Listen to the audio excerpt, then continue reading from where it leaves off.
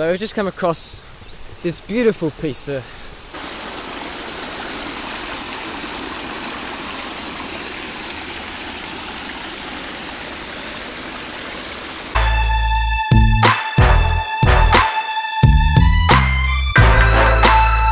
I've got to catch up to them now.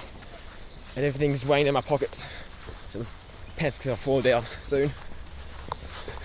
So we now have the beehive, or what they call hive here, and we're gonna try and see if we can go around it with the drone to see what that looks like.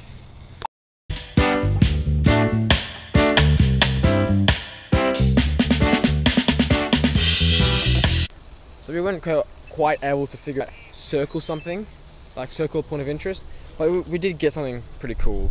We'll see how that goes in the footage, but I think we got something.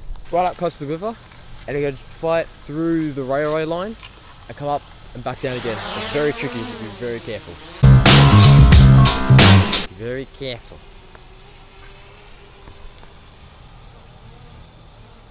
So we're just about to do it.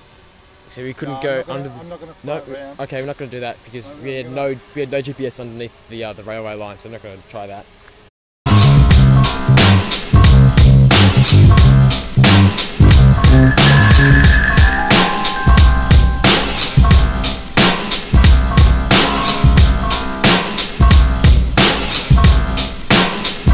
The drone gods have been very kind to us today as we did a successful launch.